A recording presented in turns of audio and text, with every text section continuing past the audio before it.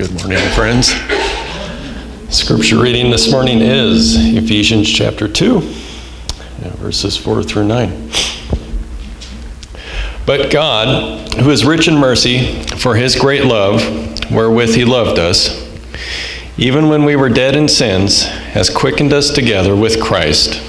By grace you are saved, and hath raised us up together, and made us sit together in heavenly places in Christ Jesus,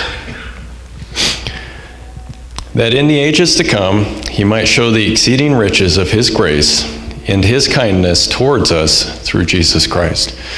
For by grace you are saved, through faith, and not of yourselves. It is the gift of God, not of works, lest any man should boast.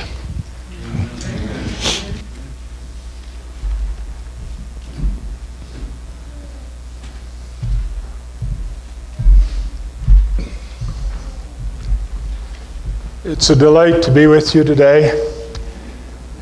My wife would have wished to join me, but she's having surgery Monday morning and the doctors took her off all pain medication until then.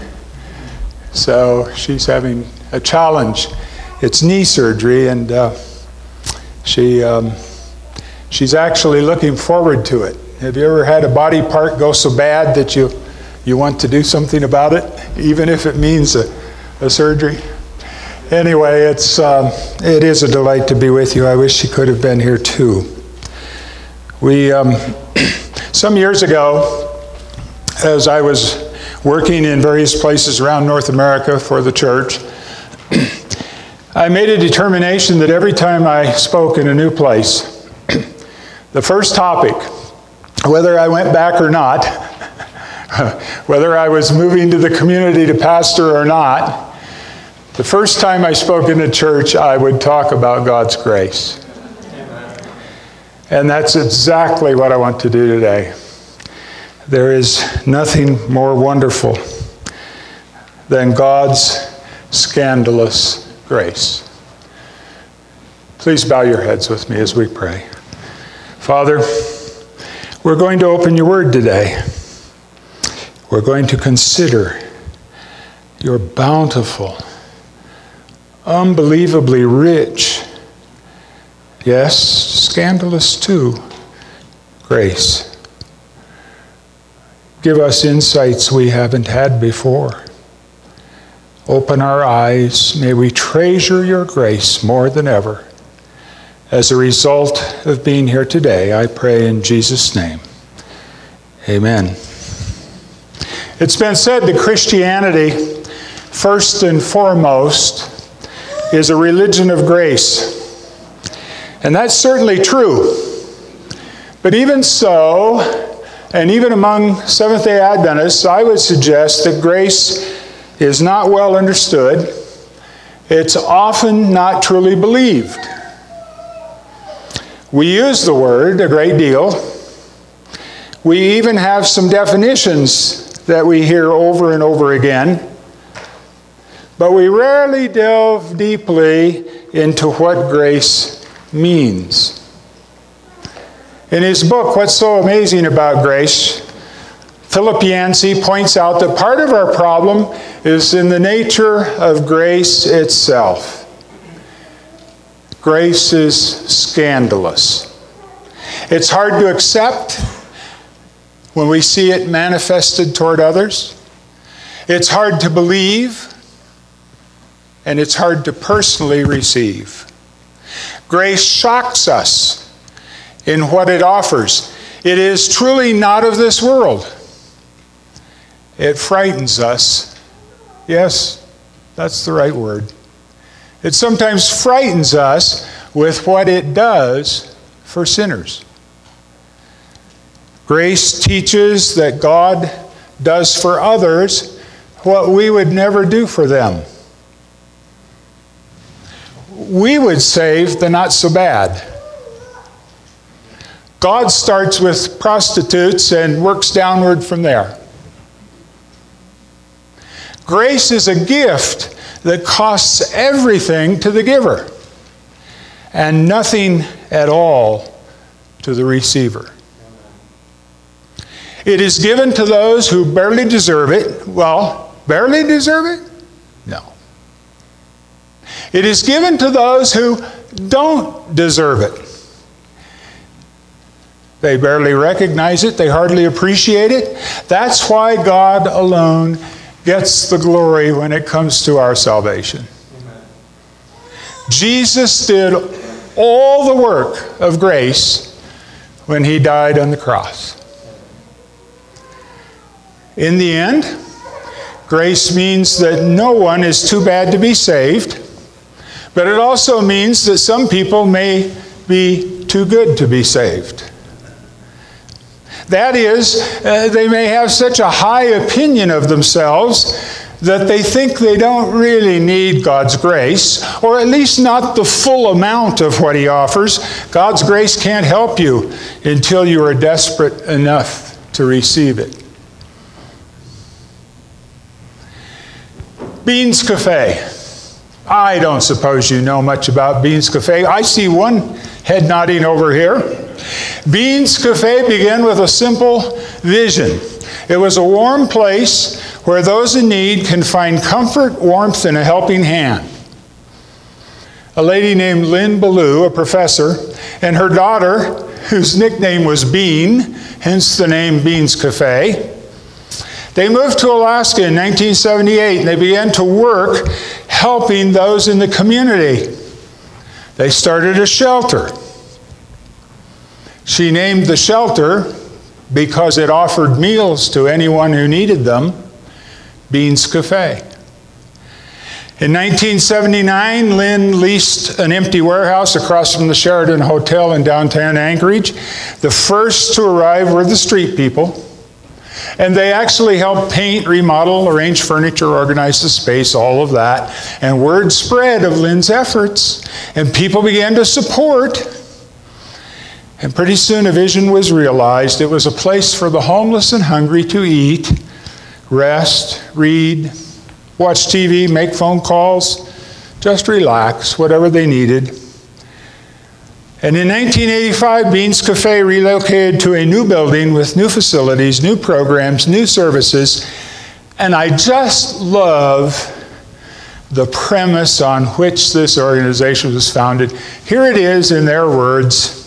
The underlying premise of Beans Cafe is a deep belief in the inherent dignity of every person, a belief that people respond with kindness when treated kindly, with trust when trusted, and respectfully when respected. Their mission is to feed the hungry and the homeless without discrimination during the day. In other words, they don't offer any nighttime meals. Why do I mention Beans Cafe? Well, some years ago we were living in Alaska, living in Anchorage. I was working in the conference there. And I had occasion to get acquainted with a Dr. Kraft, a retired physician who was a member of the O'Malley Church. Dr. Kraft became chair of our school board there in Anchorage. And whenever he had a particular need on the weekend or during the holidays or during the summer, a particular need at the school, maybe to mow some grass, maybe to do some weeding, maybe to, you name it, Dr. Kraft would make his way to Beans Cafe in downtown Anchorage. And he would talk to the men and women who had arrived there for meals, and he would offer jobs to them. Maybe just for a few hours, perhaps all day, depended on the job. There were always takers, and while their industriousness and skill sets might vary a great deal, their efforts were always appreciated. And they appreciated Dr. Kraft in return. His kindness, his concern, his generosity. All of which reminds me of a parable in Scripture. Let's begin by reading it. Matthew 20, verses 1 and 2. Read with me. For the kingdom of heaven is like a what? landowner who went out early in the morning to hire laborers for his vineyard. Now, when he had agreed with the laborers for a denarius a day, he sent them into his vineyard. This would have been a very typical scene in Bible days. Just as we have employment agencies today, just as it was at Bean's Cafe back then, in the first century, there were places where day laborers gathered to seek work. These workers were unskilled. They were near the bottom of the socioeconomic ladder. In fact, many of them lived at a level not much above that of the beggars we read about in Scripture. These laborers worked from job to job, each of which might last no more than a day. Because they had no guarantee of work beyond what they might be doing at the time, they would gather in the marketplace before dawn to be available for hiring. Working in a vineyard is not an easy job. At harvest time, which typically is in July and August, there in Palestine, the grapes had generally to be picked in temperatures of around 85 degrees. And just as the crops in our area have to be harvested while the weather's good, so too the grapes had to be gathered in quickly before the bad weather set in later in the fall. And if for some reason the grapes were slow in ripening, the time for harvest could be compressed, shortened significantly. Consequently, grape harvest was always a hectic and demanding time. Well, the workers in this parable were promised the pay of a denarius. That was the wage of a Roman soldier in the day. It's about $50 in today's terms. Now that might not sound like much this day and age, but it meant a great deal to those listening to Jesus' story. Because you see, being a Roman soldier, while not the most prestigious or glorious job in the world, it was certainly higher up the social ladder than that of the common laborer. In other words, a promise of a denarius to these workers would have been very generous. So they jumped at the opportunity. They agreed to the rate with great eagerness. Let's continue. And he went out about the third hour, that's the landowner. He went out about the third hour and saw others standing idle in the marketplace and said to them, "You also go into the vineyard, and whatever is right I will give you." So they went. Again, he went out about the 6th and the 9th hour and did likewise. And about the 11th hour he went out and found others standing idle. And he said to them, "Why have you been standing here idle all day?" They said to him, "Because no one hired us." He said to them, "You also go into the vineyard, and whatever is right you will receive." Verse 4, "Whatever is right I will give you." Verse 7, "Whatever is right you will receive."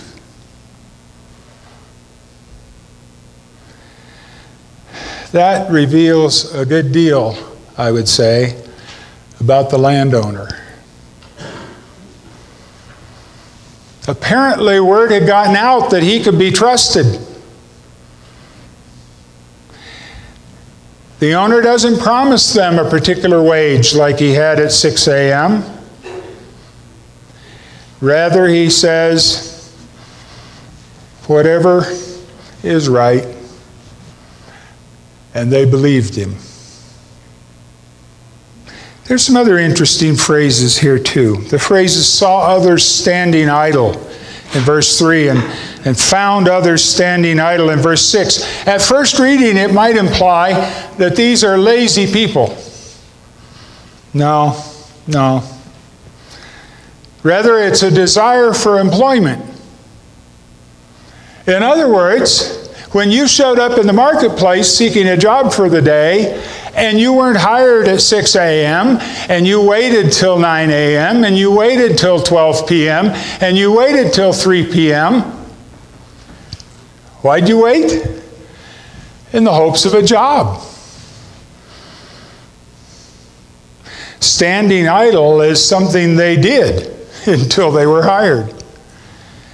This pattern continued all day long, even to the 11th hour. You see, the Jewish workday began at 6 a.m. That was called the first hour. The third hour was at 9, the sixth hour at noon, and so forth.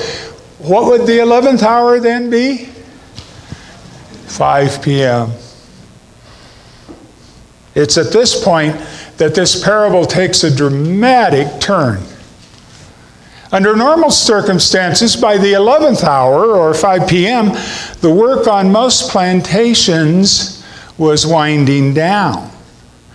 The laborers waiting for work by this time would have largely lost hope. Yet on this particular day, it was different. Because of the generosity of the landowner, it is clear that he understood and was interested not only in his vineyard, but also in the unemployed. So when evening had come, the owner of the vineyard said to his steward, "Call the laborers and give them their wages, beginning with" what? "The last to the first." Oh my. The typical mode of payment back then was like it is today. First come, first serve. Work the longest, get paid first. But not surprisingly, Jesus turns it upside down. Last come, first served. Can you imagine what was going through the minds of those who had begun their work at 6 a.m.? What happened? Well, the story tells us. When those came who were hired about the 11th hour, they each received what? A denarius. But when the first came, they supposed that they would receive more. And they likewise received each, what? A denarius. Though Jesus doesn't say it explicitly in his parable, the implication is really clear.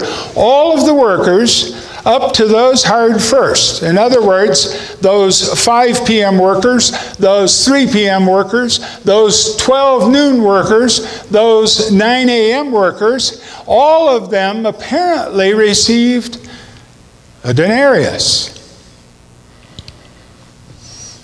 Because of human nature, we can imagine how the laborers who worked all day felt as all of the part-day workers got paid what they were promised. Why, if the owner gave them $50 for working 1 hour, or 3 hours, or 6 hours, what about us who worked 12 hours? Why, we stand to gain a bundle. But their hopes were dashed. They received the same pay. And in verses 11 and 12, we discover that the workers' attitudes headed south in a hurry. And when they had received it, they complained against the landowner, saying, "These last men have worked only 1 hour, and you made them equal to us who have borne the burden and the heat of the day." Remember, working in the vineyard was hard work. It involved laboring on a hillside in the heat of the day with few breaks. I'll bet be honest with yourself, I bet all of us can sympathize with those workers. We understand their complaints. Their joy turned to anger as they realized that they had received the same pay as those who had worked for only 1 hour, and as such they were determined not to leave until they received satisfaction from the landowner. However, when we think about it, we discover that this is only a symptom of the real problem. You see, they were upset that the landowner had made all the other workers equal to them. I can see it now. Those full-day workers angrily confronting the owner for what they perceived to be unfair treatment. And I suspect that the most outspoken man of the lot was right there in the owner's face, so to speak. And what was his response? Well, let's read about it. But he answered one of them,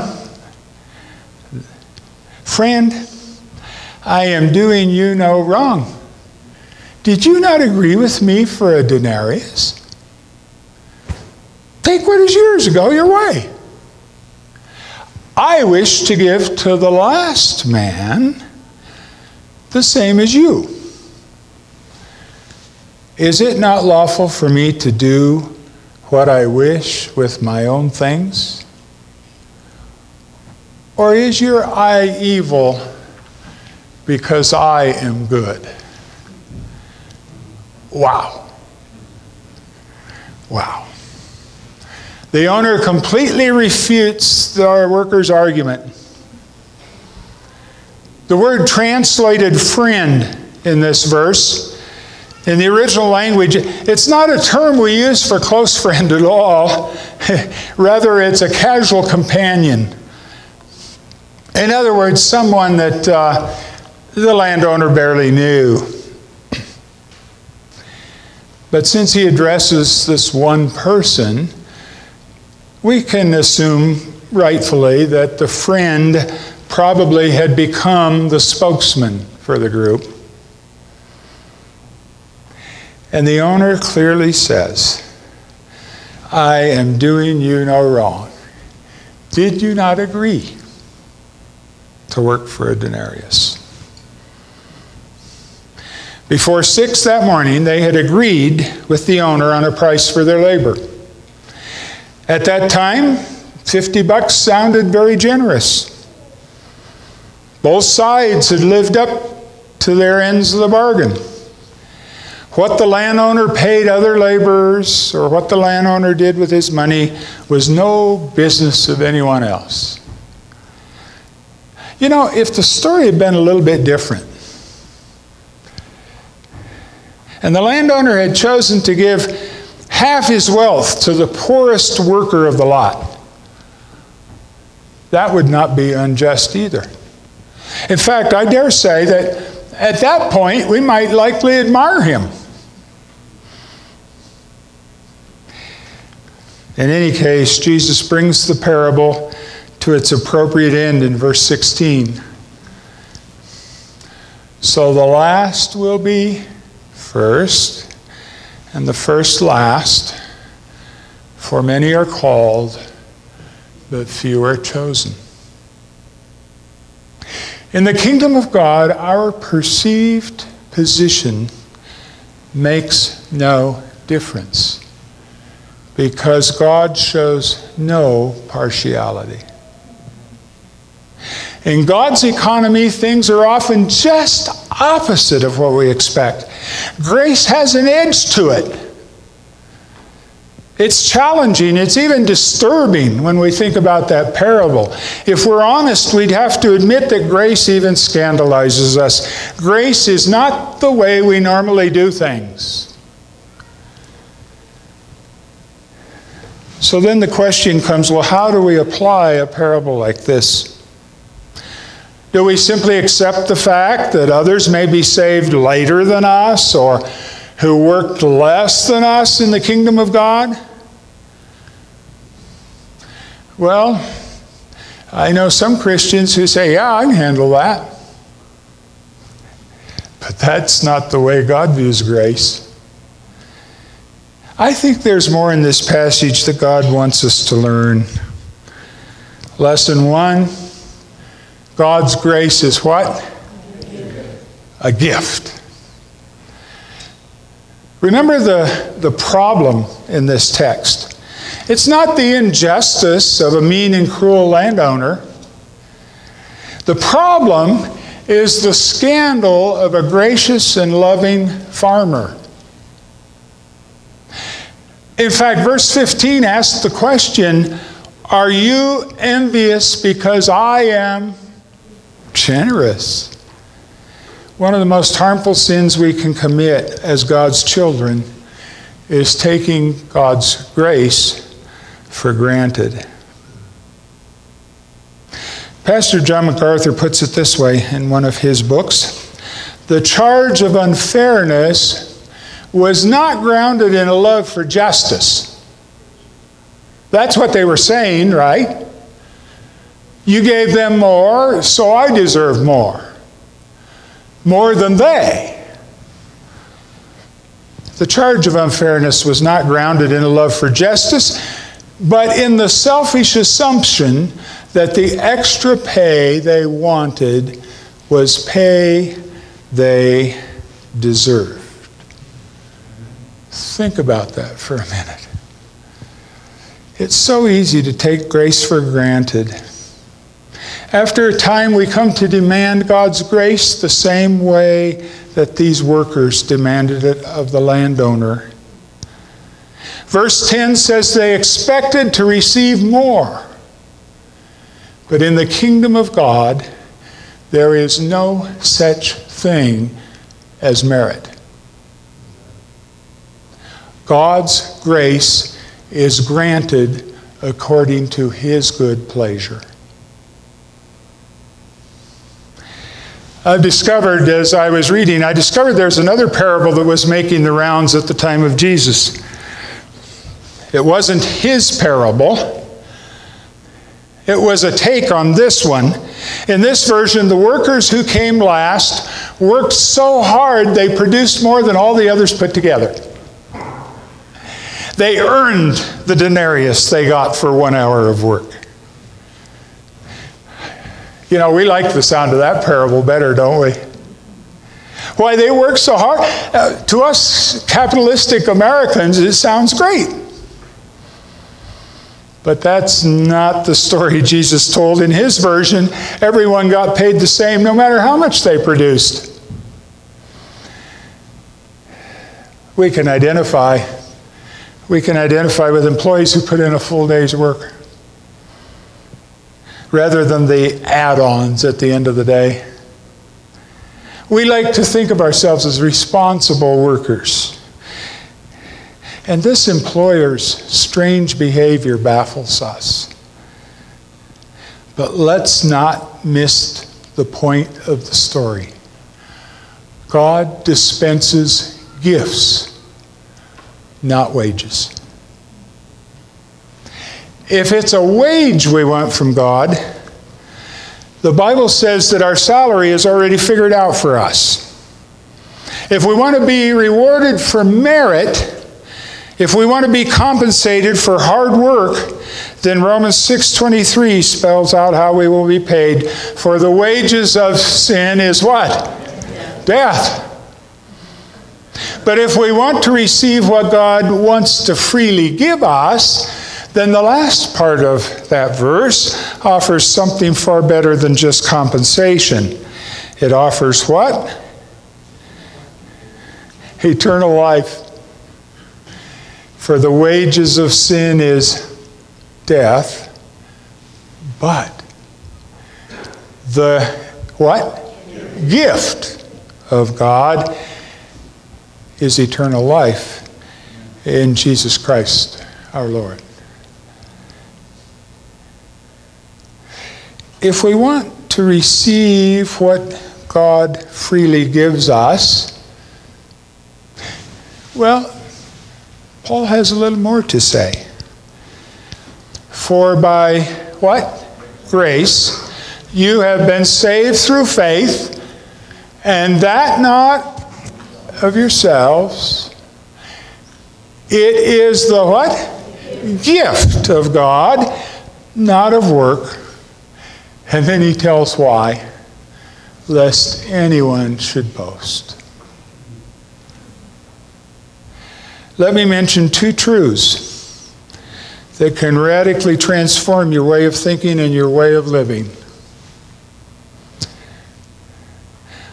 Those truths are found in Scripture very clearly, and they're found in writings of numerous other authors. But I particularly like the way that Philip Yancey expresses them in his book, What's So Amazing About Grace. There is what? Nothing you can do to make God love you more. Do you believe that? There is how much? Nothing you can do to make God love you less. We spend a lot of our time worrying about behavior. Why, if I do this, God won't like me. That's not what the Bible says. Or if I do this, He'll be so happy. Oh, friends, there's nothing we can do to merit grace. Like a gift, the only thing you can do with grace is receive it. Lesson number 2, God's grace tells us we are of great value. How many of you have ever struggled with feelings of incompetence? Don't raise your hands. Or maybe discontent. Or maybe you've wished for a greater spiritual gift or a more important ministry. Have you ever felt inferior to others across the aisle in church and thus less important than they? Think with me for a minute about those who were not hired until 5 p.m. They watched, they waited, while the other workers were hired. They knew they would probably not get paid that day. And they probably wouldn't even be able to buy any food for supper that night. All day long they were passed over like the little boy chosen last for kickball at recess time. But this parable shows us the Lord's passion for the forgotten. You see, usually the best and the strongest were picked in the marketplace before 6 a.m. The 5 o'clock workers were the leftovers, the least skilled. Who in their right mind would pick them? Well, these workers really represent each of us. When we think about it, what do we have to offer to the Lord? Does He need our intellect? No. Does He need our strength? No. Does He need our money? No. Does He need our good deeds? No.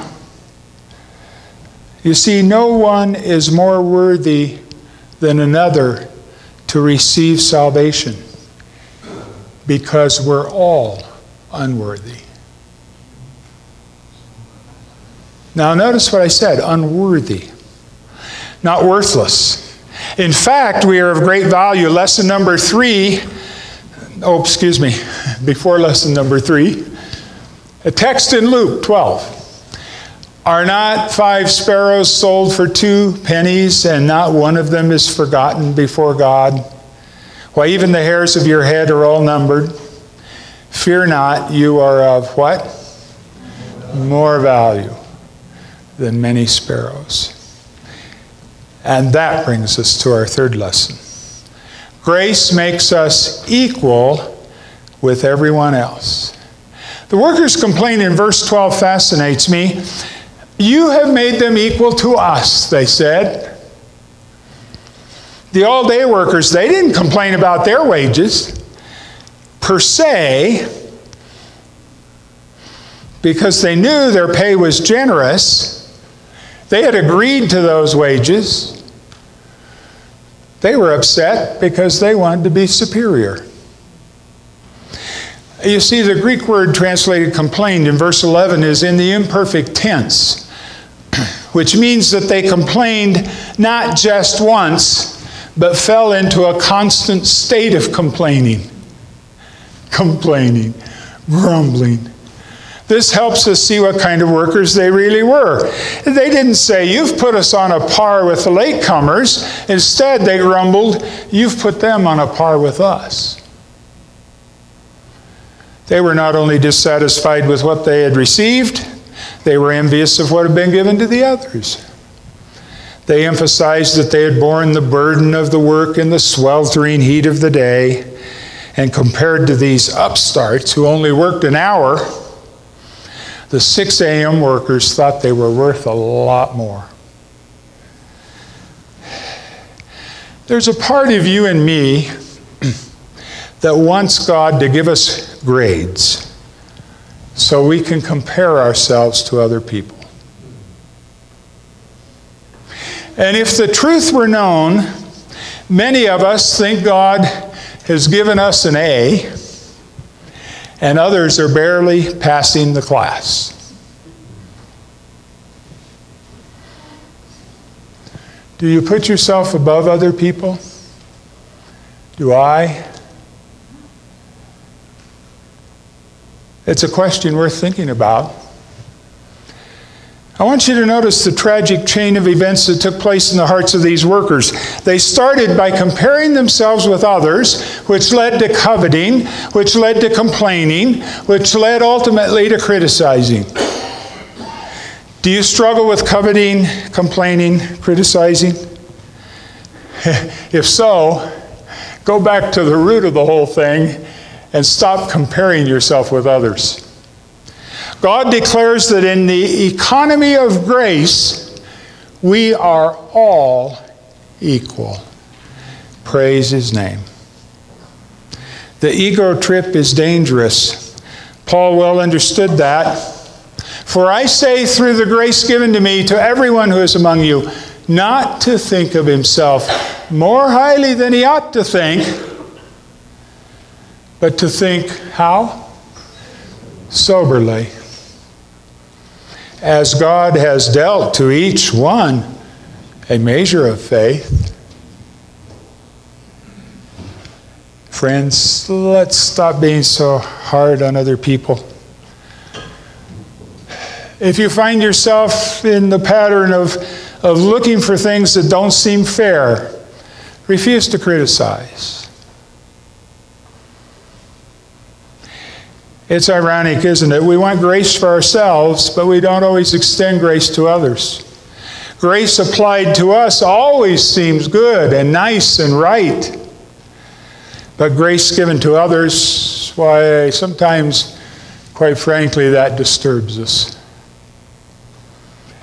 Be gracious. Cut others some slack. Your sin doesn't smell any better than mine does. It really doesn't. Let's treat people the way we want to be treated, because grace makes us equal to everyone else. Finally, lesson 4. Grace offers us a chance to start over. The Christian life is really a series of new beginnings. That's what grace is all about. No one is first, no one is last. I'm not better than you, and you're not better than me. You're no worse than I am, and I'm no worse than you are. We're all, what? Sinners. In need of the cleansing grace of Christ. That's why I think Jesus used such radical language in verse 16 about the first and the last. Notice what he said.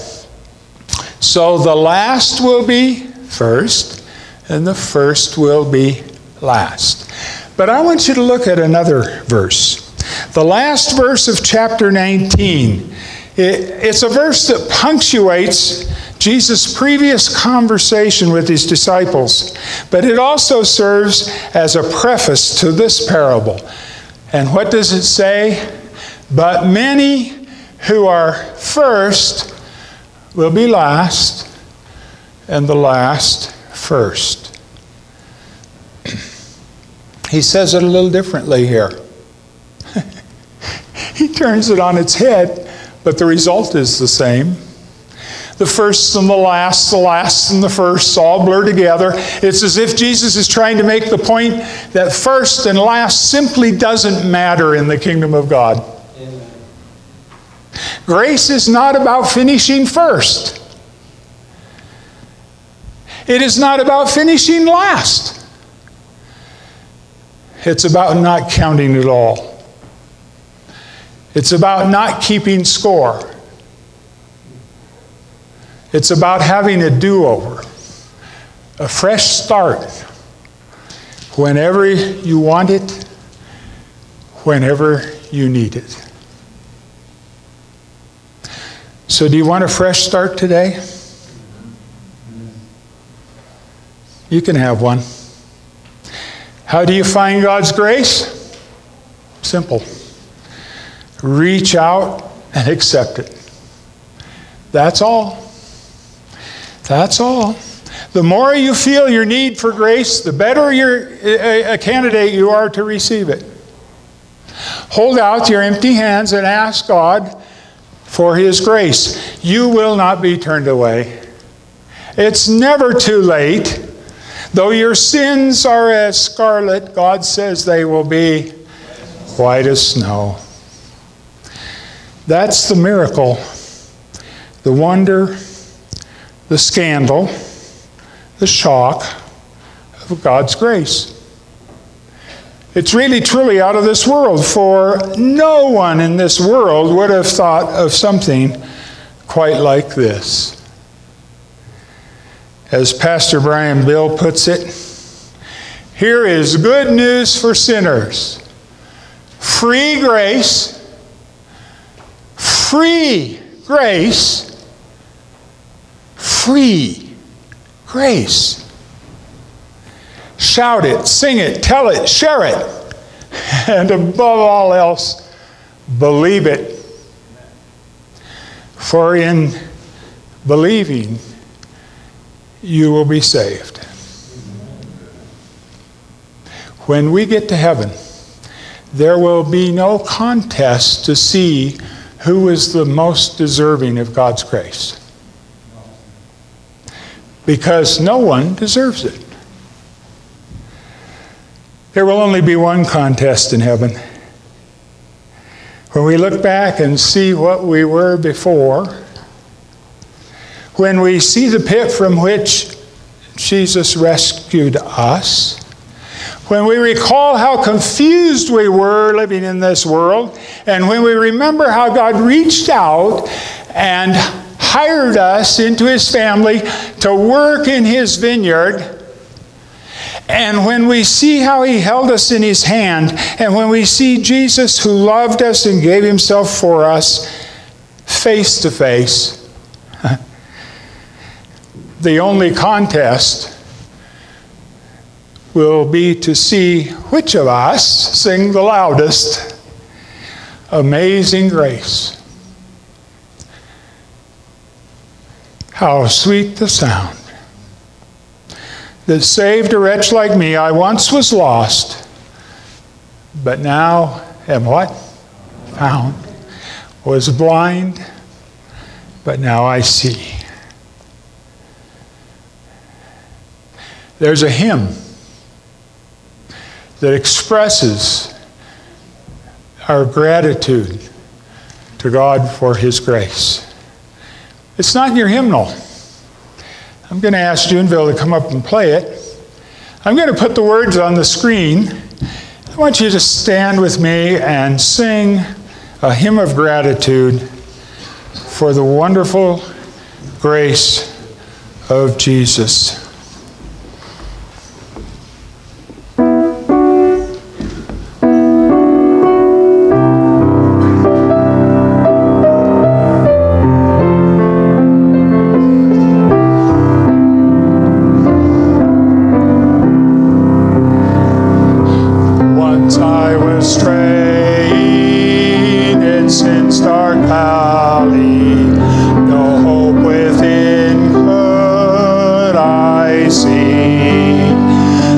Searched through heaven and found a Savior to save a poor lost soul like me.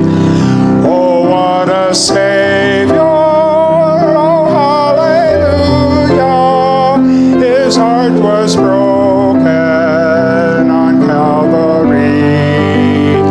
His hands were nail-scarred, his side was riven. He gave his lifeblood for even me. He left the Father with all his riches, with calmness sweet and serene. Came down from heaven and gave his lifeblood to make the vilest sinner clean. Oh, what a Savior! Oh, hallelujah! His heart was broken on Calvary. His hands were nail-scarred, his side was riven. He gave his lifeblood for even me. When Jesus comes, I'll rise to meet him. He'll lead his children safely o'er. I'll join the chorus in that great city and sing up there forevermore. Oh, what a Savior! Oh, hallelujah! His heart was broken on Calvary.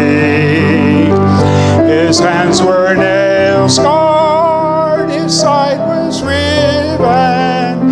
He gave his lifeblood for even me.